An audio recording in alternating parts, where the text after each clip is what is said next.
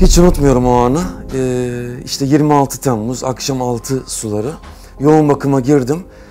İşte burada dediler. Bir küvüzün içini gösterdiler ama hani o an böyle kanım çekildi. Çok heyecanlandım. Böyle bayılacak gibi oldum. Çünkü şöyle şu kadardı. Doktor odamıza geldi ve dedi ki bebeğiniz bulut bebek, çok ağır bir beyin kanaması geçirdi. Dolayısıyla işte yaşamaz, yaşasa da çok ağır engelli olacak. Nasıl bakacağız? Allah'ım dayanma gücü ver dedim. Beyin dokusu yok, içerisi sıvıyla boşlukla dolu ve genişlemiş.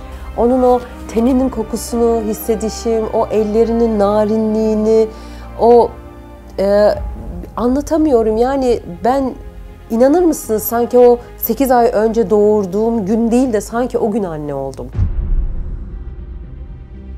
Tıpta her şeyi açıklayamıyoruz. Ben bu kadar yıllık meslek hayatımda bunu gördüm. 2 gün sonraydı ben onu gördüm küvezde ve gelip anne babasına bu kız dedim yaşayacak. Bu sana verilmiş bir şey, hediye.